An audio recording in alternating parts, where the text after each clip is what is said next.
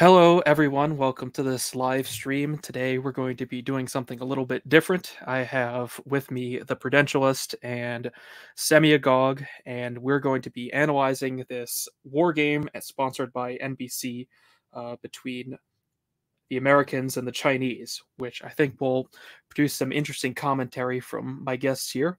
So, to get shilling out of the way right at the beginning, you can check out my Substack, charlemagne.substack.com, where I've been doing book reviews over the past year. I'm on the 26th one. Those are my paid posts with a free preview, of course, but I very much appreciate the support. Mr. Prudentialist, anything to show? Absolutely. I also have a new article out on Substack on Kierkegaard, theprudentialist.substack.com. I'll have a video recording out of it as well later this evening. Hopefully by the time we're done with this stream, it'll be uploaded. And then tomorrow, I think you and I are both going to be on Semiagog's stream on the subject of Ukraine. And then I'll be on Oren McIntyre's channel this Monday at 3 p.m. Eastern. And I cannot stress this enough. Please subscribe to Charlemagne's Substack. This is one of the best things that Charlie's been doing, and it's a great way to financially support our friend out in the wilderness. And yeah, we just had the Digital Archipelago on earlier today covering a lovely article on the woman question. But that's all I've got. Take it away, Oliver. Well, thanks very much for having me on. In terms of my shilling, you can find my books over on Amazon. There is Vinculum, which is a sci-fi story set in the year 2076. Go and read the blurb over there for details. That's Vinculum with a V and a C, Vinculum. And then there's my collection of poems, Cinders from the Bloomery of Youth. You can find that on Amazon as well. Cinders from the Bloomery of Youth. Otherwise, yes, tomorrow, Charlemagne, the Prudentialist, and Marcus Furious Pertinax, God willing, will be joining me over on my channel. We're all just going to do a roundtable and discuss, what the hell we see going on in Ukraine, reviewing the things that have happened, and giving our takes and our views on what perhaps will happen in the future. Otherwise, follow my channel, follow me on Telegram, follow me on Twitter. And again, thanks for having me, gents. Yeah, so let's jump right into it since it's a 30-minute video. But basically, I stumbled across this thing a while ago. This is actually about a year old, and it's just this war game hosted by NBC. And I thought it'd be insightful to just watch it and comment on it and see what we can come up with. I mean, I guess the gist from what I've seen is these warhawks are just freaking crazy the way they think. And so I'm going to go ahead and start the presentation, and just let me know anytime you want to pause. And yeah, there we go. Okay, I'm hitting play.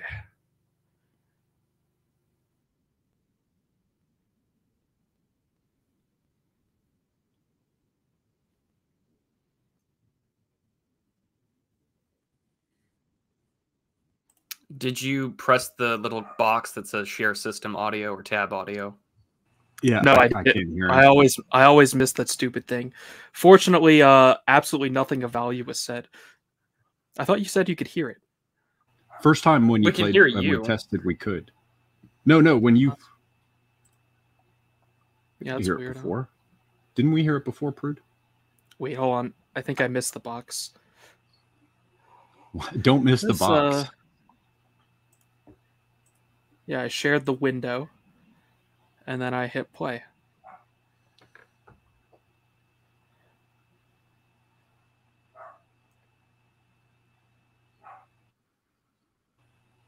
Oh no, no audio.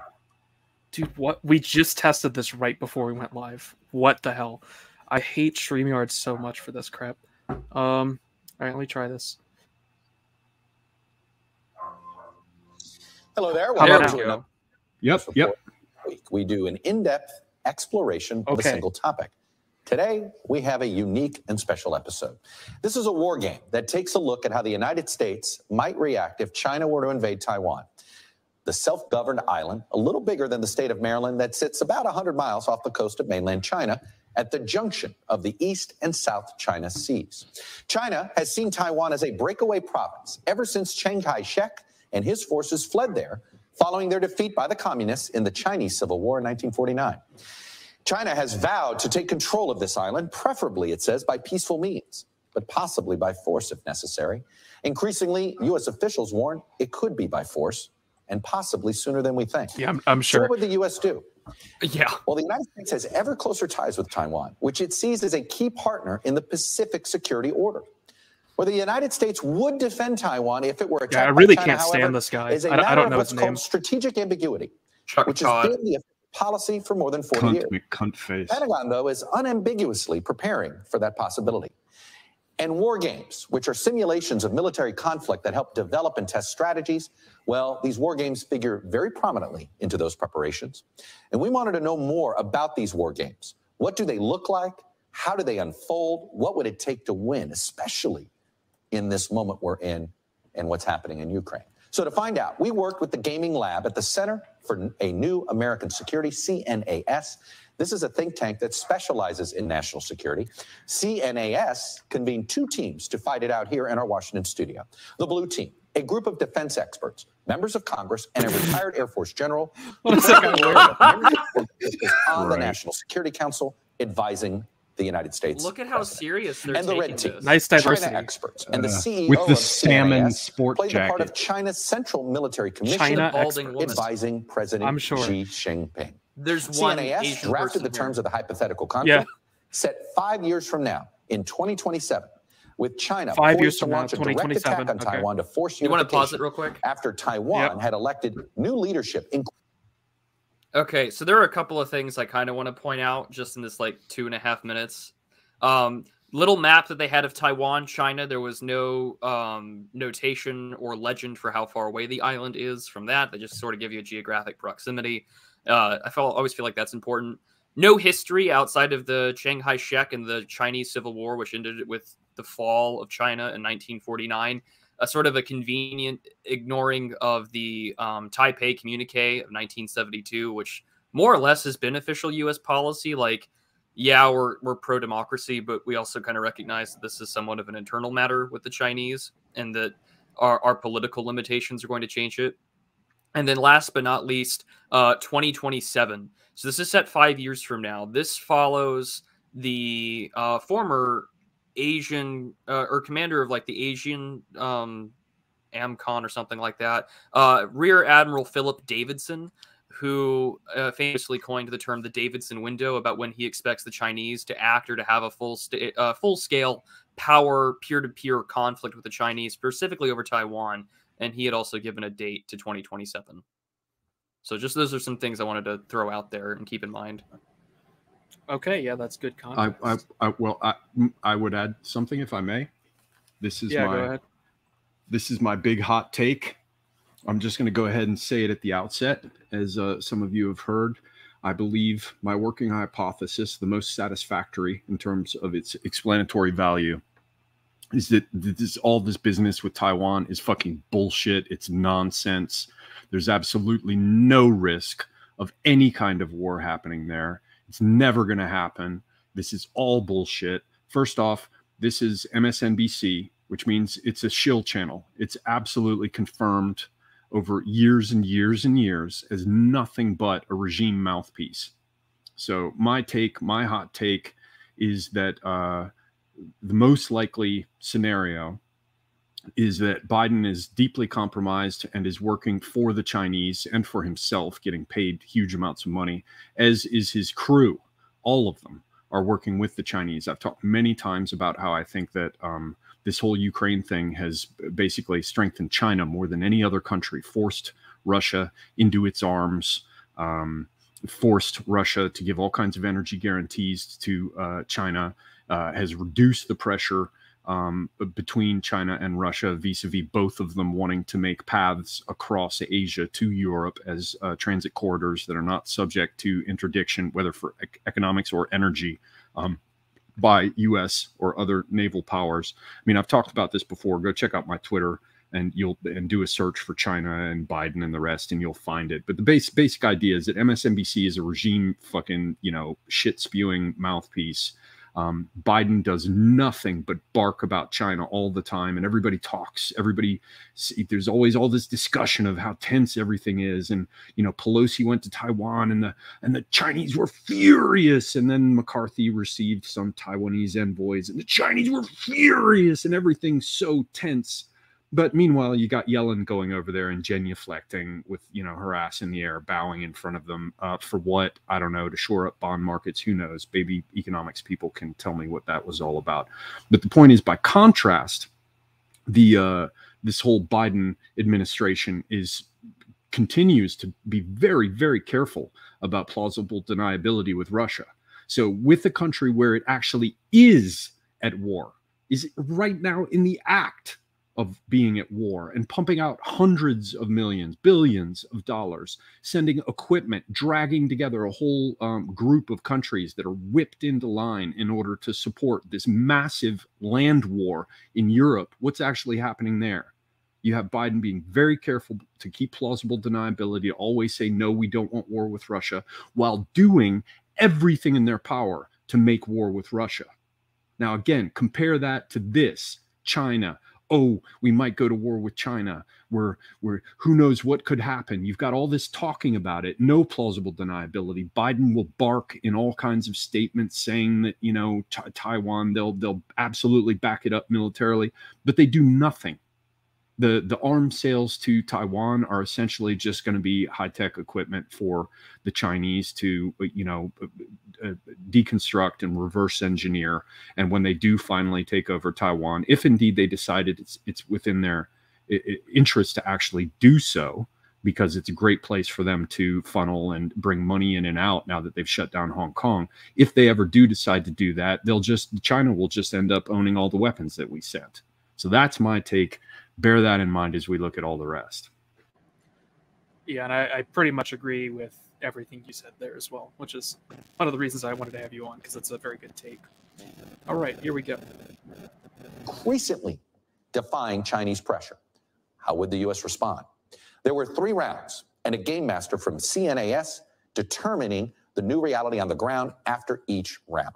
The red team had Wait a minute, the fucking D&D dice? The blue team had the benefit of allies and partners. Neither team had the edge, and that's where we begin. Are those just props? Are they actually using them? As you can see here on the map is a very large concentration of Chinese People's Liberation Army forces at potential ports of debarkation for an invasion. We want to focus on a last-ditch effort to deter. This is a time to be sending the strongest possible message to Beijing, both privately and publicly. Okay, so this is blue team, this is America. If they actually go through with this. She needs some rotating. China has sort of seen our reaction to Ukraine, and we want to make sure that we're surprising them with how we react here. Hit the Americans as hard as we possibly can in the Western Pacific, keep them out of the fight while we move on Taiwan. I would support an early knockout punch against Guam. From our point of view, a failed invasion of Taiwan is worse than the risk of conflict with the United States. We think that the United States is already going to intervene, and so we have to do a knockout punch before they can neutralize us. Is the assumption that your assault on Guam is going to make the United States pull back?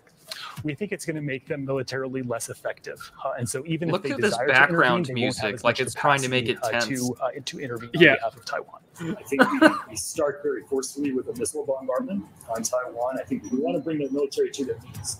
Are you making an assumption that China is going to attack any of the alliance as they attack Taiwan or not? I think China doesn't want to.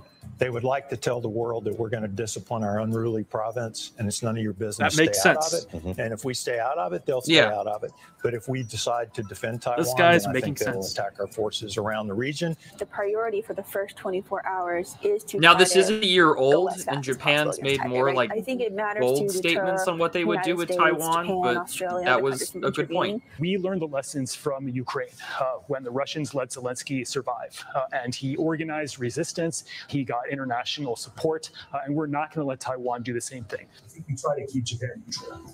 Oh man, imagine if Russia killed Zelensky like 3 months earlier. Otherwise, we know exactly where they're going, which is toward Taiwan, to start shooting at us. By hitting them in the ports, you are guaranteeing that Japan is going to airlift conflict. not sure that we can. Would you rather take the American military station in Japan out to the greatest degree possible and have Japan enter the conflict, or let it steam toward Taipei, attack us, and have Japan maybe stay out of the conflict? Those are the two options. You're going to attack Japan? We are going to attack U.S. facilities on Japan. So U.S. air bases and U.S. ports that the U.S. uses in Japan. We are not yet going after Japanese air bases. That's not going to bother the Japanese. You're not just taking on this little... That guy just folded really quickly. He was arguing pretty strongly that was a bad idea. And then I guess that other guy was just like, nah, it makes sense. Let's just attack them in the ports. This just reminds me of sitting in meetings with imbeciles. You know, in the corporate world, it's everyone has the women all have these fucking drink barley water frown lines in their foreheads. You know, we're going to be as mannish and serious as possible. Everyone's trying to act as though it's very grave. And McCuntface does that weird hand gesture on the tabletop with his fingers stretched out that people use rhetorically to make it sound as though they're saying something interesting. These people are all freaks. I know this isn't why you had me on, Charlie, but they're just this kind of is why we're on losers. To observe this.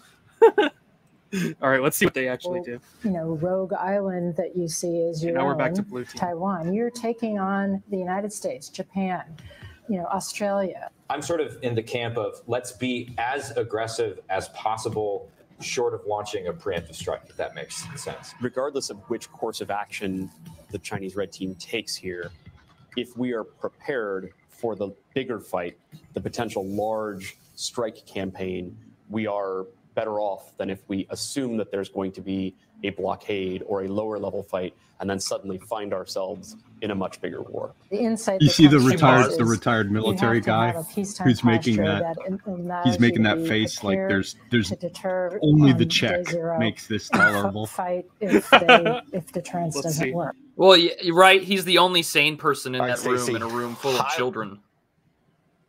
Okay, so apparently they've made their moves. Go ahead. Oh no, go ahead. Yeah. Oh, I was about to say that senior defense official, like the old white guy in the room, is the only competent person just overwatching these imbecilic children, knowing that like the country's fucked once they take over. Yeah, who the hell are these people? Well, they work for the CNAS, the Center for New American Security, that was founded in like 2007. It was like peak global war on terror shit about how to like reanalyze American strategy towards there, mainly focused on the Indo-Pacific region right now. It works with the military contractor Booz Allen Hamilton, and I think Kurt and Campbell, we know about, and I think he's the Biden. And Booz Allen what was is that? Booz Allen is one of those entities that is not entirely private sector, let's just say. No. Also, also because this is public, I don't assume that this would, if a war were to ever happen, and I'm on team not happening right now. If a war was to ever happen, anything that was war gamed out for this little public display on NBC ain't gonna fucking happen. This is public information. Everyone sees this. We're talking about it. That means the Chinese have seen it, and they want the Chinese to see this. What a big game of puff up the chest and let's go play D&D, but with millions and millions of dollars. Right, exactly. All right, apparently the first move has happened, so let's see what has happened. High level here, what just happened with move one? China's invaded Taiwan. It began by attacking Taiwan's outlying islands near the mainland. Then it followed it with a large air and missile strike on Taiwan and on U.S. bases in Japan and on U.S. bases in Guam and the Northern Marianas. In response to that, the United States followed up with bomber attacks on Chinese ships in port, and there was an air battle over Taiwan where American aircraft flying from the Philippines came in and engaged in combat with Chinese aircraft that were trying to bomb Taiwan. So after move one, can you assess which team is winning? I think it's a stalemate right now. China has strategically blundered by pulling Japan in, and the United States is still well positioned to defend, but China also has a lot of its assets left and has a lot of power that it can apply. Okay, quick question. I'm old now. So the person who's I don't know, maybe that woman with the beetling forehead that looks like fucking Night on Bald Mountain. Maybe she's older than me, and the military sellout guy there on the top right. But all the rest of these people, I'm not exaggerating. They're like imbecile children. They're all like Starbucks employees who put on their best clothes to get dressed up for this. No one has any idea what they're talking about. Like just the basic idea that, oh, well, aircraft flew from the Philippines and they engaged in air combat over Taiwan with Chinese aircraft. What about area and access denial and air defense systems? Like, do we really believe that there's going to be a battle for Britain between aircraft over Taiwan? It's stupid. Everything is stupid. These people are stupid. Yeah, and these are the kinds of people making decisions about the war in Ukraine right now. But this is what actually, this is a good point that you just brought up, Charlemagne, because I want to ask, since Prude follows this, right? Prude keeps up on white papers and different organizations and who's a member of them and when they were founded and what they're connected to, right?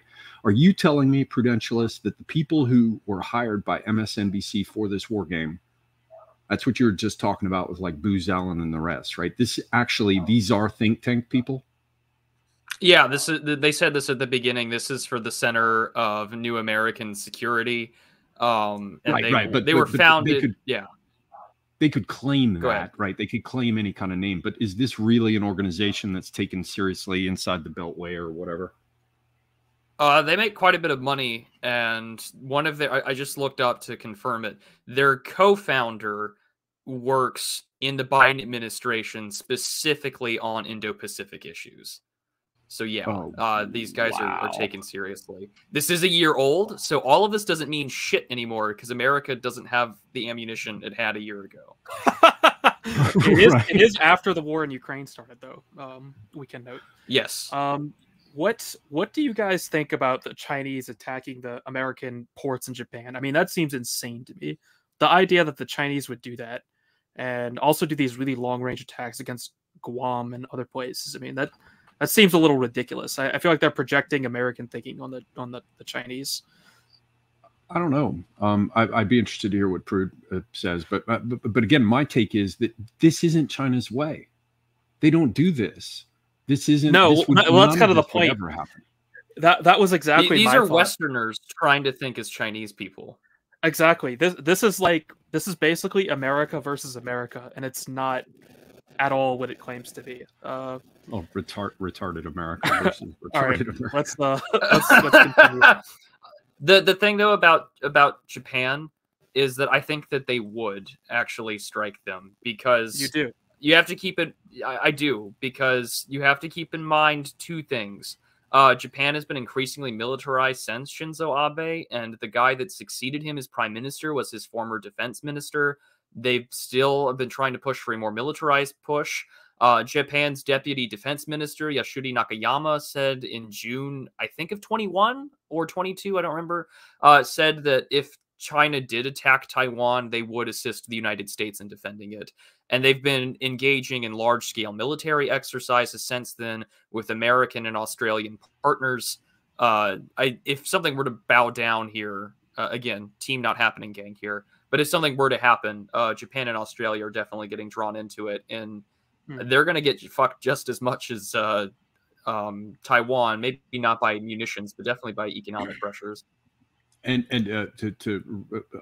to reinforce Prude's point about Taiwan, everybody has to understand, I know you guys know it, but Japan has invested mightily and probably in the top tier, certainly the top three, maybe the top itself. I've not looked at the numbers, but Taiwan is basically where all the high-tech Japanese electronic investment went. You know, from the days when I was a kid, when, you know, Korea was not a place where you got dishwashers or cars, you know, when everything came from Japan, and Sony was the big like Japan sort of disappeared from our awareness as a primary source of the best consumer electronics and was replaced. But the thing is that, and I only learned this in the last couple of years, Japan invested enormously in Taiwan. And of course, Taiwan was once a part of the Japanese co-prosperity sphere, South Asian or whatever, Asian co-prosperity sphere. And Taiwan was a colony of Japan where quite out of keeping with how the Japanese normally behaved in their possessions abroad, they treated everyone very well. And it was sort of the jewel in the crown of the Japanese imperial possessions. And so Japan is heavily invested there. I think they just did some stuff with a, elevated rail. No, I'm sorry, bullet trains that they're investing in to develop stuff in Taiwan. So yeah, Japan is massively invested there. And so the economic requirements, in terms of the people with real money in Japan who would push to intervene and get involved, I think that, yeah, they would get involved, except it's not going to be necessary because, again, Team China ain't going to do anything like this. But one other further point to reinforce what Prude said is that there are a number of really, really tiny islands, increasingly tiny islands that run off the south of Japan. And they come, the last of them, to within a very short distance from the northern tip of Taiwan. And the Japanese have been moving there and then been looking at missile defense systems as emplacements there. So yeah, the Japanese are involved. And the very idea, see, this is the kind of crap that these people in these television programs don't talk about. Japan's going to be involved from the start because they're one of the biggest stakeholders in terms of financial investment in semiconductors and chip manufacturing and all the other kinds of shit that's going on in Taiwan. So these people talk about like, well, would Japan get involved? They're not even discussing the fact that economically they're already involved. Anyway, yeah, those are my points. Sorry. All right, let's see what they do in turn two. War has started. Campaign against U.S. forces and bases throughout the region. The gloves are off, if you will. I mean, by attacking U.S. territory of Guam, killing Americans, the Chinese have crossed the line. I think they've also miscalculated already that they took some actions against U.S. forces in Japan that they thought would maybe prevent Japan from coming in. It actually drew Japan in. Same with Australia. How do we prevent She's one of the founders the Chinese of that force that's trying to get across the Strait of Taiwan to actually be able to successfully land and start taking Taiwanese territory? Now this is just a matter of getting as many things into the fight as we can, as quickly as possible. Getting the Australians involved in a blockade and checking out what's in the strait with the Marine Little Regiment subs, relying on our allies to watch the rear and maintain supply lines and maybe implement a blockade while we're fighting in the strait. This guy. We believe the longer this takes, the less able we will be able to achieve our objectives. And so we are in the course of this building in fallback positions, although we tell that to the other team. Move 2 is building on all of that and moving forward to land on Taiwan to further try to take out American assets in the region and also to go after Japan, which has entered the war. The fact that they aggressively hit Guam and Japan was frankly just a very quick way to make sure our allies were all in. And now we have Japanese resources willing to contribute to air and undersea. We have Australians willing to contribute and others coming on board. My sense is that you need to at least take out the airfields in northern Australia. So at least try to. So like Darwin and Tyndall? Darwin and Tyndall. The fuel tanks are very important because that's how those planes get refueled. And the runways are important because it needs to take off. Oh my God! In Hawaii, you have he just said runways are important because that's how the planes take. Yeah. Whoa! It's just like every fucking shitty meeting that I've had in corporate landia with the diverse staff and the person, just like we see in the meetings there was that one guy who has the laptop open in front of him and kind of hides behind it, and Mr. Salmon Jacket. Fuck off. Yeah. Okay. I brought Raging Mandrill in, who is joining the chat, and yeah, Marcus is not going to make it, but we have Mandrill instead. So do you want to say anything at this point? You've been watching a little bit. Other than just laughing. Yeah, okay. That's all right. Let's continue turn 2 then. American territory, which they seek to preserve. Plus, you have all of the naval and air assets that the Americans have dispersed back that way once this war started. So there's a lot of targets out there. They hit our ports in China. We're going to take the fight to Hawaii. I'm a little bit hesitant to use conventional kinetic attacks in Hawaii just because I feel that will be interpreted as a Pearl Harbor in the United States. Yep. We could galvanize significant U.S. support. China's big strike, which was in response to the U.S. Attacking its ports, was on Hawaii. And they launched their stealth bombers, which launched cruise missiles and hypersonic weapons against Hawaii. They took out the wish they command could have Pearl center Harbor on again. Hickam Air Force Base, where they're controlling Blue Air Forces and commanding the air war. So an American state has now been attacked. What was the blue team's move? The blue team was focused on destroying China's big warships that provide a lot of air defense for the invasion fleet. So they had submarines within the strait. I would say right now the red team is ahead. They're starting to make progress towards their objective of actually Okay, so gaining we're fear-mongering the control public, doing exactly what this thing is for. Got it. Yes, and talking up the capabilities of the Chinese, the idea that anybody could cruise all that distance to Hawaii. I'm not saying that it's impossible, but just to blithely say their stealth bombers struck Hawaii, that's a lot of empty blue water to cross to hit that target. China notably does not have the underway replenishment capability that the United States or many of the Western countries does. Their navy is regionally focused for a reason. Yeah, it was what would they call it, a brown water navy or whatever, as recently as 10 years ago. Oh, okay. You're talking about in the past. Brown water is India's navy. No. India does have Kilo-class submarines. They are blue and honor navy. So what do you make about the submarines in the Taiwan Strait taking out their ships? Do you think that's something that could reasonably happen in this scenario? I mean, it's logical.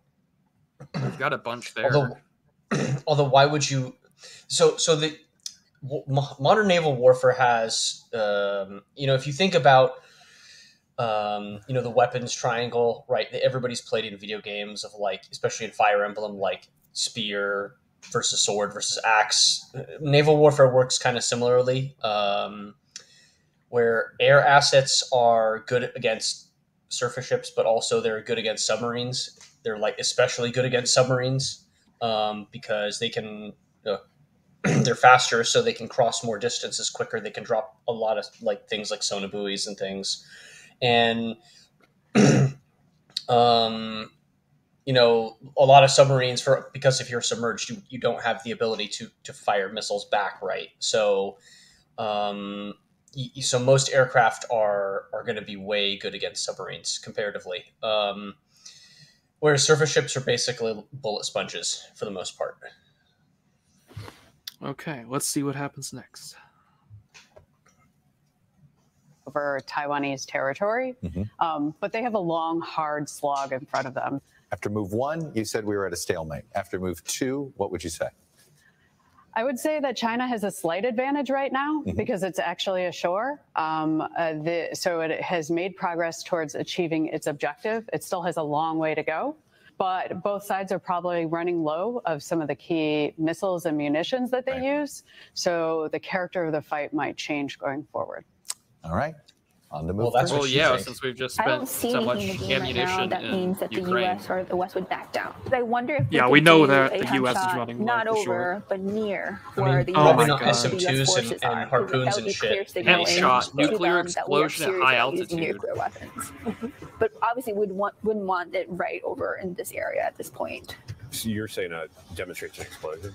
Yeah, the hard part is that China could reasonably get all of the ex-Soviet I think that depends on folks in the room, but I think that's the stuff we got to worry in a about. locating Taiwan scenario, if we are really facing the prospect of defeat, we should be willing to use nuclear weapons. It might not be nuclear weapons on Taiwan. It could be a tactical nuke against invading U.S. or intervening U.S. forces. A real big weakness is our inability to contest threaten China's air superiority. We keep trying, but the difficulty is in our dispersed posture with limited access to tankers. We're not able to push enough tactical aviation forward over Taiwan to really maintain persistent air superiority or even just contest Chinese air superiority. I think that's why you don't attack Taiwan. You don't contest Taiwan. You attack them where they're weak and then block us straight, as I've said before. Pre-positioning munitions, getting the Taiwanese ready, pre-positioning your own forces, developing your dispersal bases.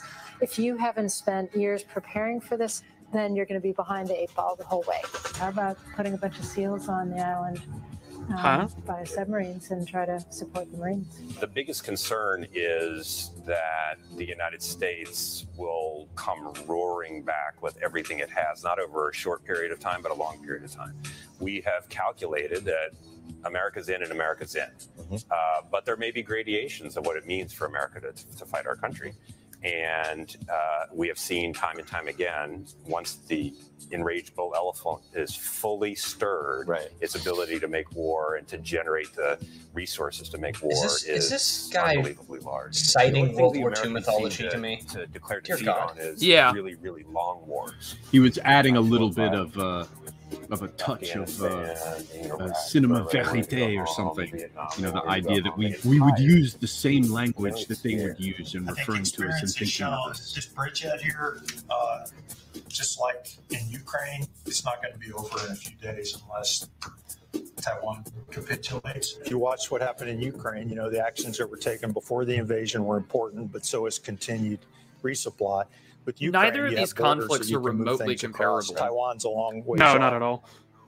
So here we are after move this 3, is just retarded. the blue team, the United. Okay, so what did they talk about there? They talked about red team mentioned the idea of detonating a nuke at high altitude just as a demonstration, which that they're willing to use nukes. Yeah, that's part of French military doctrine, right? Is it? That's interesting. I didn't know that. And probably the most interesting thing to come out of Blue Team is this idea of using their submarines to land Navy SEALs on the beaches to support the Taiwanese, which seems kind of ineffective. So yeah, all 50 or 100 of them. Yeah, so, like, what is the point of that? You don't even have a division's worth of special forces that could do that. Like you have maybe a couple. Well, yeah, it's just like let's just spend all of our special forces in some like weird amphibious landing to like help, quote unquote. All right. Did they mention, because the biggest thing that I see right now is, okay, so they're already talking of, oh, we're going to put our submarines here, but why? Why would you send in one naval asset that isn't supported by others? Like, this is where combined arms warfare really, really shines. And if you only send in one asset, okay, you don't have air superiority. You just said that you don't have the ability to knock out the Chinese air arm.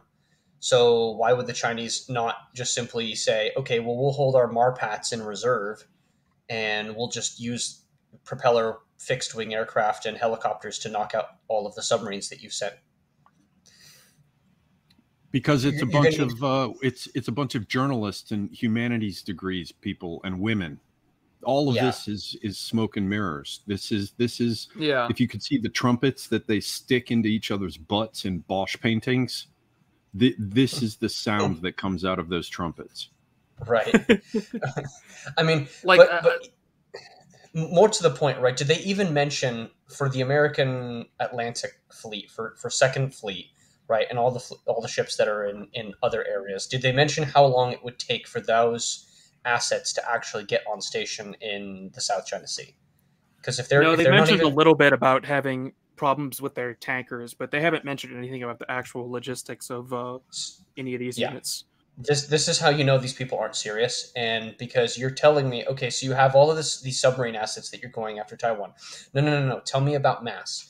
What forces are you massing in the South China Sea to just say, okay, China, I have more numbers than you in this one specific region, and I win because I have more numbers than you in the Taiwanese Strait, and I just BTFO you because I have more people and more ships.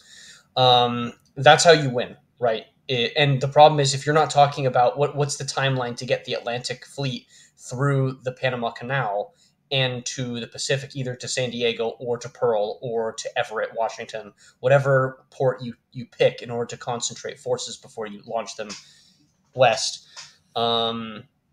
you're just not serious at all. And also, they're talking about like Chinese cruise missiles flying about here. Most of all of the navies that our allies use in the South China Sea area, including our own, all use the Aegis ballistic missile defense capabilities that are all there. Aegis, like most of our like USS Lake, Aegis, like the USS Lake Champlain, the Ticonderoga class, the USS Bunker Hill, like all these ships are there. Not the Lake Champlain, actually. Not the Lake Champlain. The Lake Champlain is getting TCOM this year, but yes. Okay, but those like type of craft, right? Those are the ones that are being deployed for ballistic missile defense. Like this is what we sell to our allies to stop cruise missiles. Like none of this is being, again, it's all puff and smoke and mirrors up people's butts, but like unbelievable that this is what we got to deal with as agitprop. All right, so let's see what happened on turn 3. The United States seemed to increase, try to do what it could to make command and control more difficult in the actual invasion itself of Taiwan and all of that. China and the Red Team wanted to send more of a message to the United States, attempting to strike Alaska and California, San Diego specifically, plus Hawaii again. So escalation everywhere, including a nuclear test by China to essentially make the United States take the nuclear option more seriously. So where are we now? All right, so they detonated a nuke off the coast of Washington somewhere, a couple 100 miles, and then they attacked California and Alaska with something. More cruise missiles? San I don't Diego, know. because of the naval facilities. So we're getting Fallout 3 lore. Things spiraled really quickly. The headline is the nuclear test, which is unprecedented since World War II. We haven't seen limited nuclear use. She's so excited. During combat. The nukes are flying now. They're happy. From here. There were also the attempted strikes on the United States. China has continued to reinforce its lodgment on Taiwan, but it's still very small and it's heavily contested. The U.S. is pushing in some of its ships now that munition stockpiles have gone down to try to support them. And it looks like we're in for a long, hard fight. So ships. Scenario. The United States has less than 10 ships in Taiwan. Hawaii. Worst case scenario is we're starting to have some nuclear It takes exchanges. at least a month to get across. China still has its intercontinental ballistic missiles that are nuclear armed, but it also has the ones that can range Guam and sort of this area that it could use, which have nuclear weapons. And there are a lot of sort lessons of to take this away from area. This was fascinating. And I can't wait to get to the lessons learned. Can we do that in a little bit? Wait. Thank you, Stacey. Wait, is that it? Rule us. We're getting to the lessons learned. I didn't learn anything. You're not even going to say, "Oh, hey, what happens if the United States loses an entire carrier strike group in the first 2 weeks?" Because that's what probably would happen, and then you'd have to have the Pacific Fleet engage. And then what happens if Third Fleet and Seventh Fleet combine and fight a battle in the South China Sea? What happens for Second Fleet and all of the Sixth Fleet and all of the other fleets that have assets coming in? Like you're not going to discuss that, really?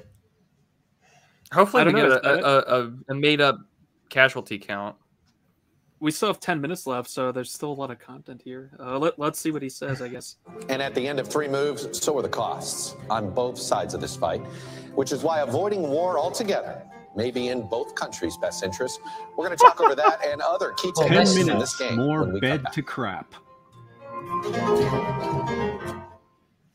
Okay. Welcome back. After the exercise wrapped, I sat down with Dr. Stacey Pettyjohn, our game master and the director of the defense program at CNAS, to talk about the results. And we were joined by 2 players from each team. From the blue team were the 2 members of Congress, Mike Gallagher, Republican, Wisconsin. Oh, those guys are actually Democrat, congressmen. New Jersey. Wow. And from the red team, it was Bonnie Lin, the director of the China Power Project That's at the bizarre. Center for Strategic and International Studies. And Joel What's That guy looks like Sean a Connery. senior research fellow They at the didn't National include the former Defense military University. guy. Stacey, I want to start with you. What did you learn? She's the game master? What the hell? I thought she was just some random presenter. She doesn't sound like she knows. No, she's there at the CNAS. Also, that Michelle Flournoy lady, one of the founders. Here's the fun bit here.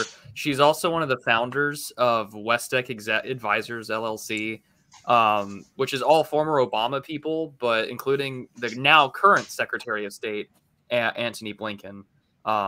And so they're a lobbyist and foreign agent to help re-enter government service without delays. So like this is all part of the Obama era foreign policy political machine that is still a large role in directing this current compromised administration with its Indo-Pacific affairs. I feel like I need to drink more. Let's see. I think I was surprised by how quickly things escalated and the fact that the blue team didn't really seem to believe the red team's threats about nuclear use. Gotta believe that the Chinese are gonna attack us, you know.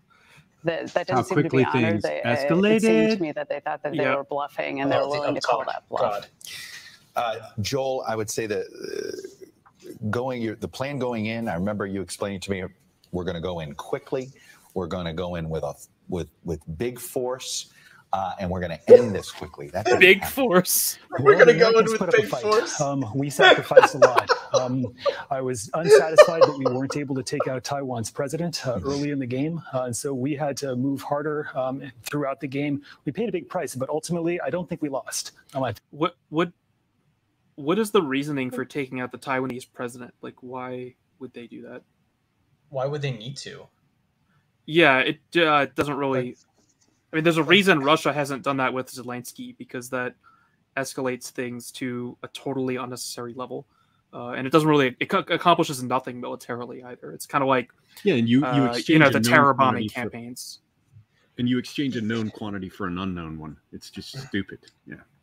Yeah, exactly. And why would you waste even more valuably $1 million or $1.5 million or $2 million precision guided missile with a range of, thousands or hundreds of miles, depending on which missile you're using? Why would you waste that asset on something like a president when you can spend it on a general's headquarters or something? When you can actually get a real disruption in enemy military capability. Anyway.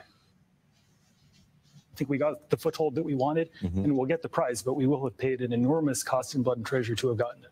Bonnie, the decision to target Japan, is that going to be, assuming this war gets drawn out in this scenario, is that going to be an initial mistake or miscalculation from the red team or the Chinese side? I don't see that as a miscalculation. One of the things that we discussed during the team is of the U.S. allies and partners, which U.S. ally or partner we knew would be involved in the conflict. And we were most certain that regardless of what the scenario was, if it was a crisis or major conflict in Taiwan, Japan would be there to support the United States. So for us, the calculation was, do we want to take out the assets in Japan now while they're still relatively easier to target, or do we want to wait later when it was much more difficult to strike Japan, and knowing either way that Japan would be in the fight with the United States? So they went with a preemptive strike. Again, when did this video come out? Because you guys are younger.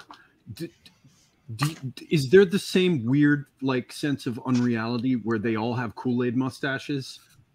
Like, these people are fucking idiots. Like, they're all incompetent. Like, not one of them knows fucking anything. These people are all morons. You're absolutely right, Samuel. Like these are the people. I'm stunned. I'm stunned by the stupidity. Like, I can't believe how retarded these people are. Charlie, when did this video come out?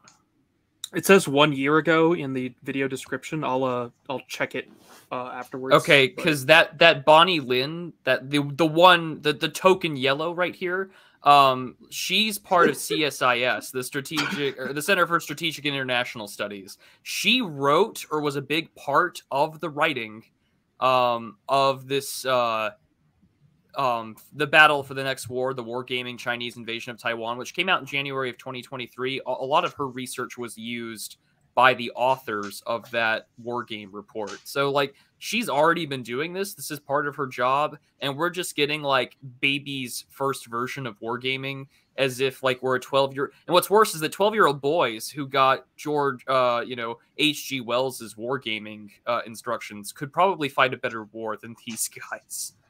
But now tell me this, so that I'm not just blathering and being unfair. Since you're familiar with write-ups of wargaming scenarios and their potential outcomes that, as you say, relied heavily upon this woman's work, is she as bad in writing as she is on camera? Well, no, she's better in writing. So I guess this is different because like this is for the press. This is NBC News. This isn't the white papers and the analysis that we've got on there. And so her work has been cited. I think it's like the War Game Report by these like 3 white guys. And the summary of the CSIS report was a war game with a Chinese amphibious invasion of Taiwan. They ran it 24 times with different scenarios. The defense, of course, comes at a high cost with tens of thousands of casualties. I don't know if they're going to talk about that. I know we've got some time in this video still, but they're just talking about nukes and high atmospheric explosions to generate EMPs and hitting California and Hawaii with nothing to show for it. So these are people who don't understand Go. Now, I'm not claiming I understand Go, but I've been working on it quite a bit recently, the game, and the way in which you surround, the way in which you contain, the way in which those contained closed spaces with their living eyes work, the way in which you have to run in parallel in attempting to surround and then you capture the other stones. Play Go. And all of this just is revealed as the clusterfuck, butt rumpery that it is. It's just no one would. That's not how they think. Read the Tao, read the Art of War. They don't think this way. We should play Go online. That would be fun. But yeah, you're right. One of the big takeaways here is this is just Westerners on both sides. The red team is really making no effort to actually think by the Chinese. Now, to be fair, we're seeing a highly summarized version of the war game that probably took hours and hours, but I'm not seeing anything that tells us that these people are actually thinking about these numbers at all. Like, what are the casualties? How are these resources actually moving around? Like Mandrel said, the timeline for moving these ships. It would be interesting to know more about what's going on there, but I guess let's see what else they have to say. Essentially on Japan, you guys debated, and it's my understanding there was a little bit of debate on that first move. Should the U.S. side be more aggressive? Explain.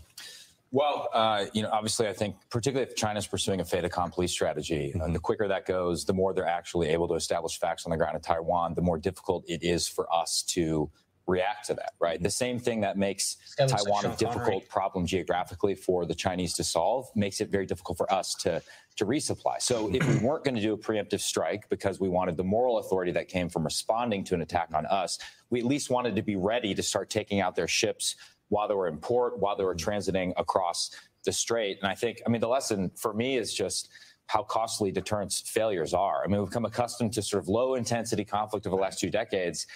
If this happens, a lot of people are going to lose their life, which is why we want deterrence to actually work, and which is why we need hard power in place prior to the conflict breaking out. Nikki Sherrill, we need more missiles.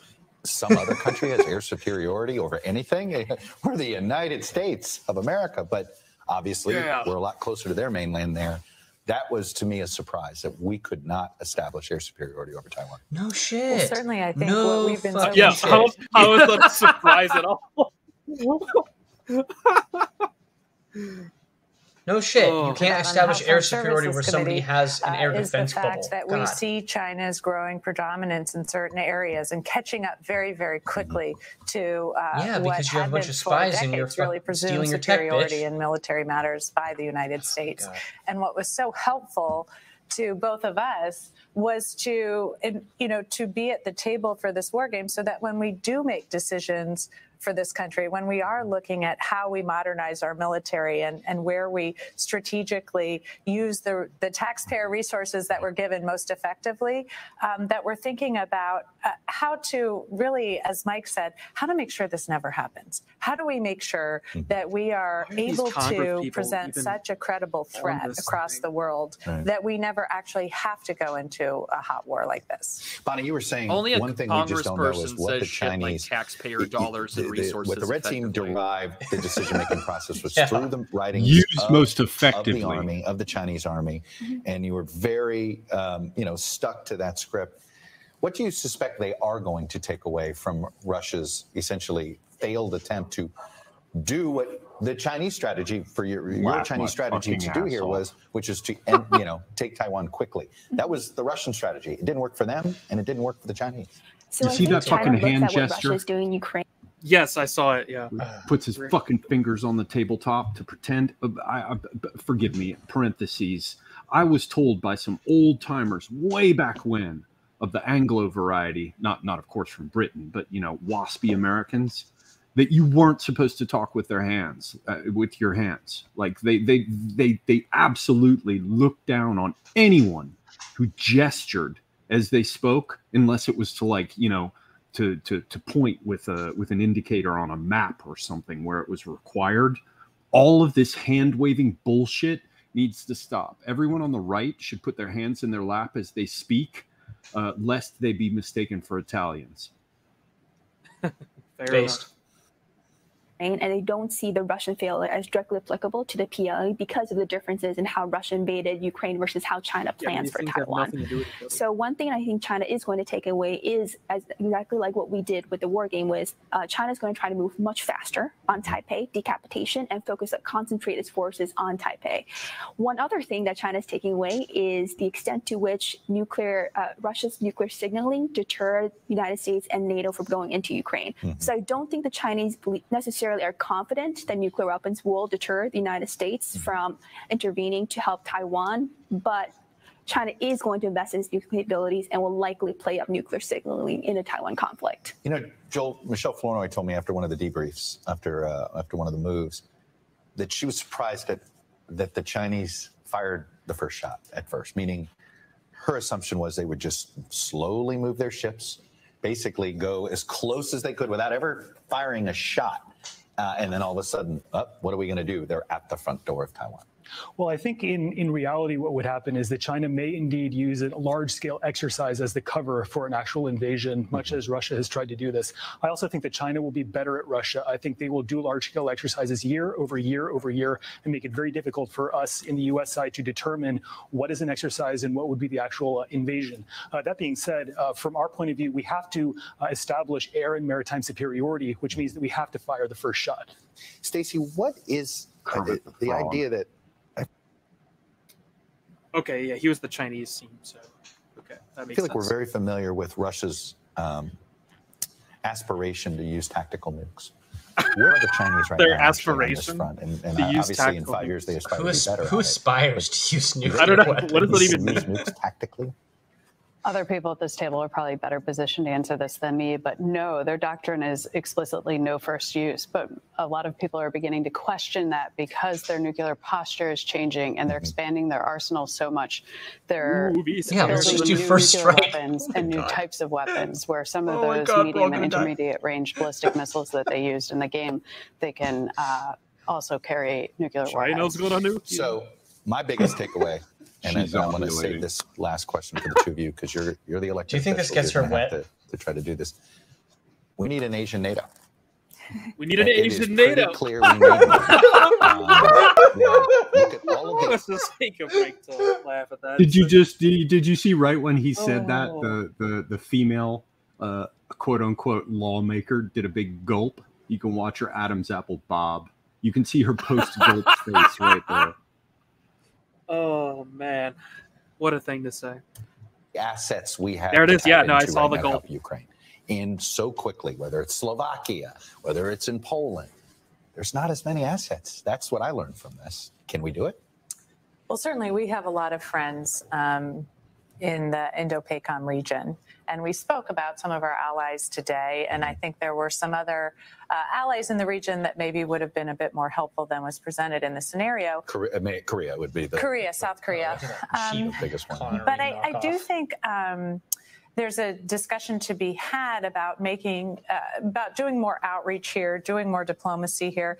There has been a hesitancy because of China's economic predominance. I'm wondering now, as we look at what's just happened with Ukraine, if some of our allies in the region aren't more willing to become to form a stronger partnership with each other and with the United States to ensure that they don't face some of these threats. Yeah, that's what it sounds like, doesn't it? Like, that's really all that they want here, is they want a form of Southeast Asian Treaty Organization, which ended, right after we left Vietnam, and everyone was like, okay, fuck this, and they left. Like, okay, who's interested? Like, we've already threatened India with sanctions, and they still buy a lot of Russian military equipment, and we have to walk a fine line with them because they buy cheap Russian oil, and they're just trying to get their own posturing set up correctly with the Chinese. Do we inspire confidence to any Asiatic partner in the region? No. Like, even the Taiwanese have said, if we were to say scorched earth, bomb, the Taiwanese semiconductor manufacturing company, they outright said they'd shoot us down. Like, what the fuck are we doing here? Yeah, plus they want to do business. I mean, I hate to sound like Steve Bannon, but Confucian mercantilist, right? Mercantilism. The Asians want to do business, and they can win that way because they're playing Go. They're not playing, like, these people can't even play chess. It's laughable. Yeah, once again, complete misunderstanding. Not even misunderstanding. It's like it's a black hole of understanding about how these countries even operate on a basic level. And these are the people who are supposed to be making the policy decisions. Literally, it's two black hole. Yeah. Gallagher, I go back to the decision by both essentially leaders of the political parties in 2016 to walk away from the Trans-Pacific Partnership. This was going to be essentially what could have been step one in creating a Western or small d democratic umbrella in Asia. We didn't do it. Is it possible to, how do we do it now? Well, we may have to start with certain bilateral agreements and put aside sort of the economic agreements. I think we have an urgent need for more basing agreements in the region. And that became very apparent throughout the war game. We had 3 treaty allies that were involved in the conflict, but we still struggled to project power where we needed to project it. We quickly in the game clarified the policy of strategic ambiguity. We suggested that the president make it explicit that we would defend Taiwan. That's something we need to re-examine in Congress, I think, very quickly, because we can't wait 2 weeks, 3 weeks if Congress isn't in session to have the debate and potentially give the president the authority he needs to defend Taiwan. So there are ways we can make progress, even though a big regional trade agreement is probably not likely in the short term. We'll make progress by clarifying strategic ambiguity. I learned a lot, and I hope some of the knowledge I learned we never have to actually use on air. No offense, guys. Yeah, I'm sure he hopes they never have to a bit smarter. Go to war. We know how much. That's all we have for this episode of Meet the Press Reports. Thanks for being here. And this is the end of our spring. All right, shut up. We had enough of that now. Okay. Well, that was quite something. Yeah. Not encouraging. Yeah. You have to, all of you have to live with it longer than I do. It was remarkable how much lacked substance. I mean, there was nothing to grab onto in there. There was nothing meaningful was said in that entire video. These people have no idea what they're doing.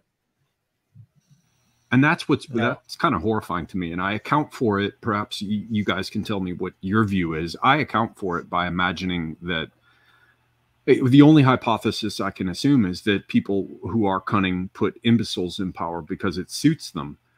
But it may be I'm going to have to reassess that, and maybe everyone is asleep at the wheel. They really are idiots. Everyone. I mean, what do you think? Yeah, I mean, these think tank policymakers, the unelected bureaucrats, I mean, they're the ones who are supposed to be actually putting out these reports for the idiots in Congress to make decisions on. So, and they seem pretty stupid. I mean, obviously, this is the one selected for us to see. This whole thing, we have to remember, is just a bunch of propaganda in order to, get the American civilians to be ever more gung ho about, going to war with China, just like they're amping up. Yeah, with China. So it is propaganda. We have to keep that in mind. But these people don't inspire confidence. And as the Prudentialist was telling us, these are people with significant political appointments. They're not just randos, right? And I think one of them was the head of one of these think tanks, if I recall. Yeah, you had the CEO, the founder in there, and then the other co-founder of this think tank works in the Biden administration right now for Indo-Pacific affairs. So, like, this is what we're dealing with here. And like, they talk about strategic ambiguity. Like, we all know in a heartbeat that the U.S. would probably do so. I mean, either as a knee-jerk reaction, not to lose face on things, but because the entire political class has been talking about China as the greater civilizational threat to America. And now when they're talking about the Trans-Pacific Partnership, let's go back in time to, say, 10, 12 years ago. Every book that you saw in like a Barnes and Noble area about the United States and China were books like When China Rules the World, What to Do About China, China Incorporated. And so this Trans-Pacific Partnership was pushed in a lot of ways. And see, I'm glad I have my camera off because I'm gesticulating with my hands. Sorry, Semi-Agog, I'm a spiritual Mediterranean. But it's indicative of the fact... you fuck off. On one side of my family. But anyways, the point being is that the Trans-Pacific Partnership was seen as sort of this, like, I hate to use the word, but like this sort of neoliberal enveloping to bring all parties together to sort of like continue this idea that if we can liberalize markets, we can somehow get China to be more amicable to us.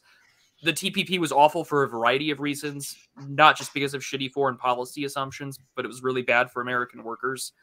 So thankfully, Trump killed that in the campaign, even forced Hillary Clinton to say it's a bad idea.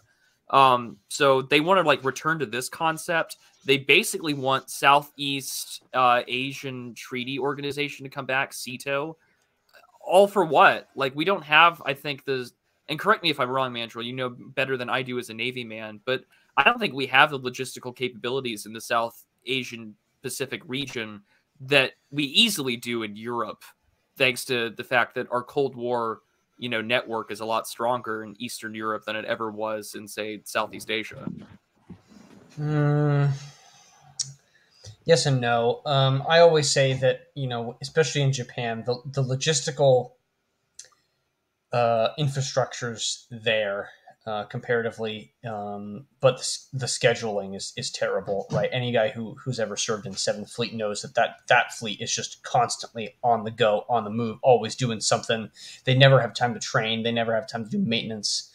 But they have the infrastructure there to get everything done. Whereas we have bases coming in the Philippines as well, again, right? Yeah, we're rebuilding those bases because we lost one of our agreements with, I think, under Duterte, and we recently got that agreement redone. So yes, they are doing what they need to do, at least if you think power projection is a necessity, right? But whether that's going to be enough, I have no idea. I agree with Nullis here. Yeah, a vote from Nullis to assume that. That there's a knife in the pillow. I like Jules Roy's comment. Yeah, I lost that one. I mean, these people are dangerous. I'll give them that. I guess we'll see what happens with Ukraine. I think the war in Ukraine will really tell us once and for all whether or not these people are just stupid or not. And maybe we'll talk about that a bit tomorrow. So I guess there's no point in belaboring this further because that was extremely painful. But I think it's worth looking at stuff like this just to see how idiotic some of the thinking is from the people who are literally in charge of things in a formal sense. So thanks for coming on, guys. Mandrill, do you want to show anything? Yes, I do. Of course, I would like to shill the Old Glory Club. I had an article that was pretty well received and controversial this last week on their Substack. And I have another article coming out, hopefully on Monday, on my own Substack about how terrible the John Wick number 4 movie was. So if that's kind of stuff that interests you, please go check it out. That does interest me, actually. I haven't seen the 4th movie, so... Oh, well, you'll have to watch the 4th John Wick instead of coming on D's Cocktail Hour tonight. Oh. I don't think I have a means to watch it, but yeah, I guess I'll come on a Cocktail Hour tonight. I don't have anything planned, and it would be nice to relax after this cringe. So yeah, we're gonna be on Oliver's channel tomorrow, around the same time, right? For the same time tomorrow. Fantastic. Ukraine update at 9 p.m. Eastern time, and the Prudentialists will be there too. So, all right. Anyway, thanks for coming on, guys, and. What is it you do? We are out.